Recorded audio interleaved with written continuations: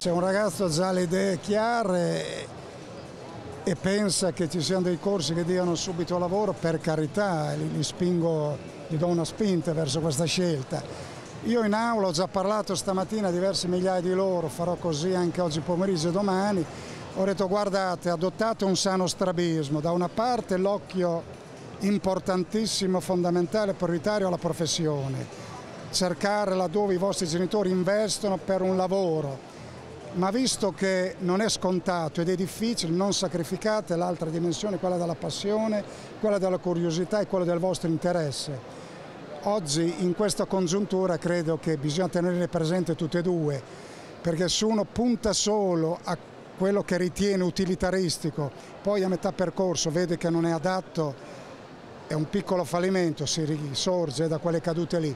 Però ecco, c'è tutto il tempo per scegliere. Io dico: non affannatevi a decidere oggi oppure il prossimo mese, si decide anche la sera prima. C'è un'incertezza fisiologica, rassegnatevi all'incertezza.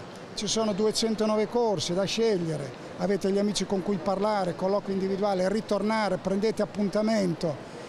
Io però dico una cosa, qui oggi io non dovrei dire niente, c'è da andare e vedere questi 20.000 giovani che vengono da ogni dove. Questo è uno spettacolo unico per l'università, per la città, anzi le città, perché ci sono 5 comuni dell'Alma Mater, e per il paese. Questi ragazzi potrebbero stare a casa loro, fanno un click nel monitor, hanno un video, un sito non male, andatelo a vedere, e hanno tutte le informazioni. E allora perché quest'anno ce ne sono ancora più di anno scorso? Siamo bravi a fare pubblicità? Anche. Abbiamo un'offerta didattica? Anche.